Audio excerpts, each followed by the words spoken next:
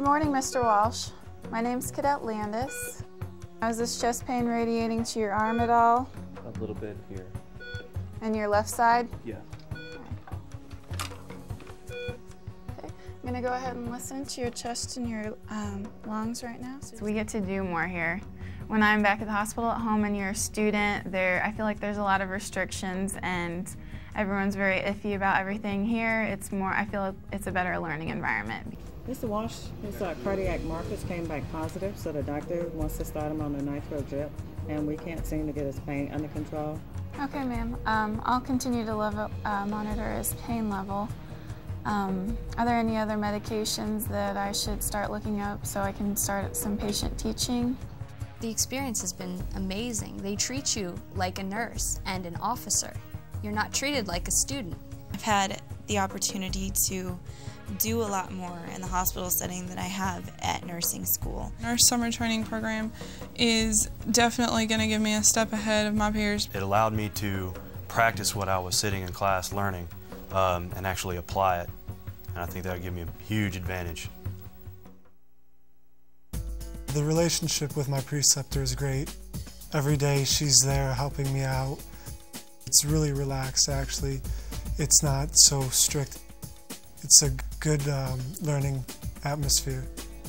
It's a one-on-one relationship with you and your preceptor. They don't have anybody else to kind of run around and chase.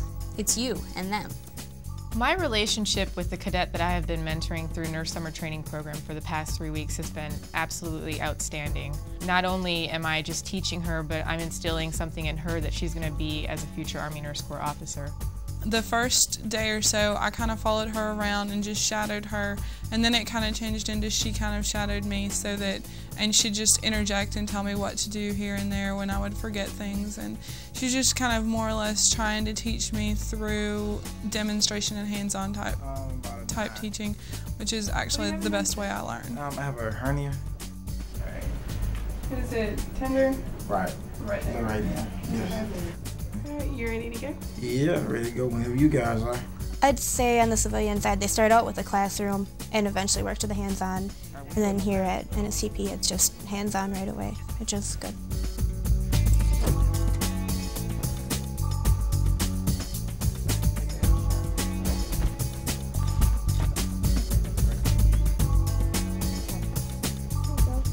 Hands-on is probably the biggest thing that puts you ahead of everyone else. You have a very good understanding clinically on top of your theoretical knowledge that you gain in school. The NSTP program prepared me for my military career, and especially for the opportunity of me serving with 28th Cash in Iraq. It allowed me to lay the foundation in that I could immediately upon getting active duty land a position in the emergency department, which is rare for a brand new second lieutenant. And from there I was able to volunteer get assigned to the Cash and then deploy with them when they got their marching orders. In the fall, I believe that the training that I have received here will help me to blow my Adult Health 2 course out of the water.